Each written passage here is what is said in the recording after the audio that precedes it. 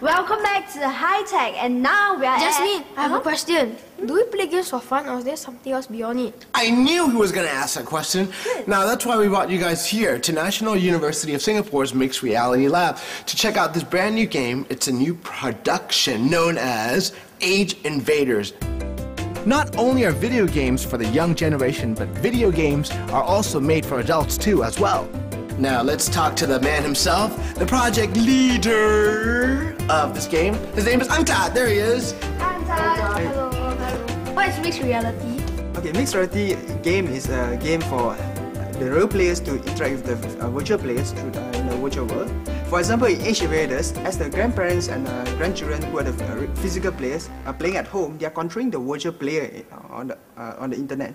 So as the grandparents and the grandchildren are moving at home, the virtual players are actually moving according to them. To play the game, the grandparents and grandchildren just need to wear this special bunny slipper. Now, what made you guys come up with this game? Okay, we actually wanted to create an entertainment for family interaction. Let's start, come on. All right, grandchildren, grandma, I'm your grandfather. You have to act like your grandmother, Jasmine. The cultural and generation gaps between the young and old have been growing in our modern age. This project introduces Age Invaders, a novel social physical game which allows the elderly to play harmoniously together with children in physical space.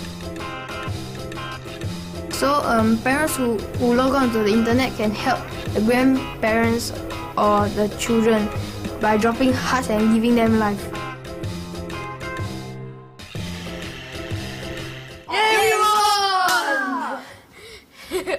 All your fault, Grandma. It's about teamwork, okay, Woody? Okay, fine. That was fun, Angtat. Yeah. Wait. I smell an animal in this room. Oh, no, it's Jasmine. No, just kidding. I smell a pet in the room. Do you have pets in the room? You mean hamsters? You do? Hamsters. What do you use it for? Yeah, let's check it out. There it is, the hamster. Hi, this is Roger. Hi, Roger. Okay. How do we play the game with this hamster? Okay, basically, right, the camera down here will capture the hamster's coordinate.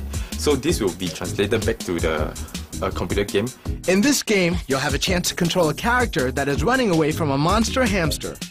And every action you take on the computer screen is mimicked by robotic arms in the real-life hamster cage. So when you press a key, a piece of bait will run around the hamster's cage while your pet tries to eat it. This is taking playing with your pets to a whole new level. You know what? Let's start playing the game, huh? Yeah, let's go see. So you know what? In the future, maybe you can use dogs and cats too, right? Oh yes, that's entirely possible. Yeah. Oh, it looks really cool. What's the fun part about this? Okay, the fun part of this is that, first of all, right, you can play with your animals over the internet anywhere around the world. So even though your pet is staying back home while you're, say, on some leisure trip in Japan or whatever, you can still continue to play with the pet over the internet. That, unless if you forgot to feed them, right? Oh yeah, that's right. Can I try? Oh yeah, of course. Hey, you're doing good, Louis. Yeah. Have you played this game before, Louis? No. Looks like you look like a pro at this. Let me try.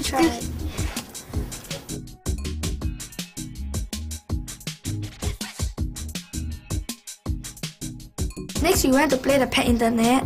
It's a game where you can play and interact with your pet hamster. And when you play it, it's like you collect the gems while the rats go bigger and bigger and bigger. I think we can use humans for this game too, right? Maybe I should go into that cage and Jasmine can control me.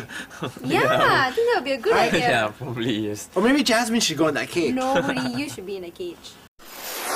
Oh, I got another SMS.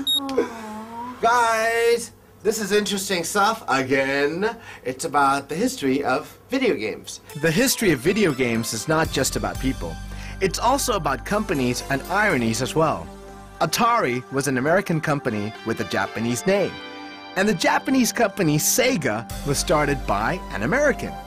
Magnavox, the company that started it all, is owned by Philips, a company that is over a century old. And Nintendo, the company that made video games popular again, is just as old. The world of video games continues to evolve, and by reading about the past, perhaps we can get a glimpse of the future. Well, games are moving out of the arcade and taking a whole new form. We learned that we can play games anywhere, not only with our loved ones, but also our pets. Coming up next, games beyond the keyboard, the future of games, so stay tuned.